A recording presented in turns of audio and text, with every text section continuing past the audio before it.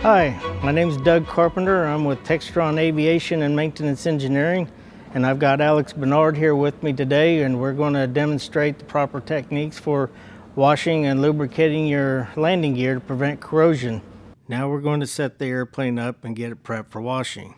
And we're going to start off by wrapping the wheels in plastic to prevent cleaning chemicals and water from getting into the wheels and the bearings. We'll do the same thing on the main landing gear to prevent the water and soap chemicals from getting on the brake stacks. So now you're looking at some examples of chemicals and equipment that are used to wash the aircraft and landing gear. And the following are some examples of some water filtration systems that are available in the industry. Now we'll move on to cleaning. Next, we're going to transition into lubricating the nose landing gear.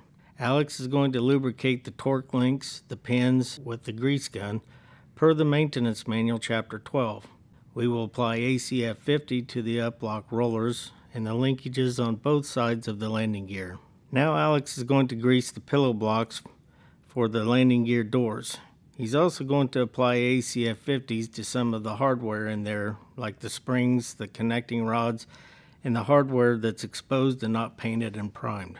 This airplane is also a good example of where we need to make plans to replace the CICs. The core band is yellowed and discolored in places and coming off, so we need to make plans to get the core band reapplied. Alex is going to demonstrate the location of the lubrication points on the main landing gear. He's going to show us where the grease zerks are for the main landing gear and the actuator. The up-lock rollers will get ACF 50 and the hinge for the trailing link pin spacer. Some airplanes do not have this grease zerk, and it's a good place to apply ACF 50 at the seams for this spacer.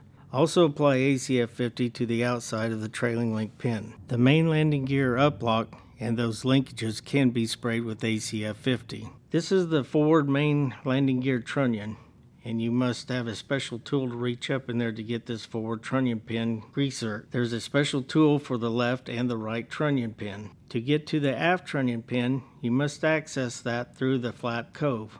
The round circle area is where the aft trunnion pin is located. This demonstration of lubricating the landing gear is done on a citation latitude. Consult your maintenance manual. Not all landing gear are the same.